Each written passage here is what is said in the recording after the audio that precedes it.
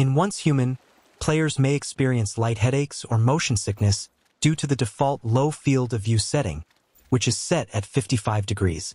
This narrow perspective limits screen space, particularly when engaging in vehicle gameplay. Unfortunately, the game lacks a traditional FoV slider in its settings, making adjustments challenging.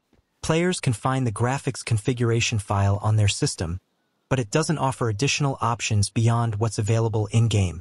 To improve the experience, players can increase the camera distance by accessing the pause menu and adjusting the camera distance setting to 100.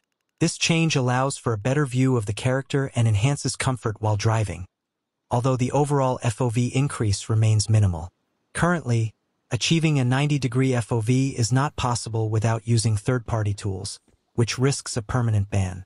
Players hope that future updates will introduce an official FoV slider for enhanced gameplay.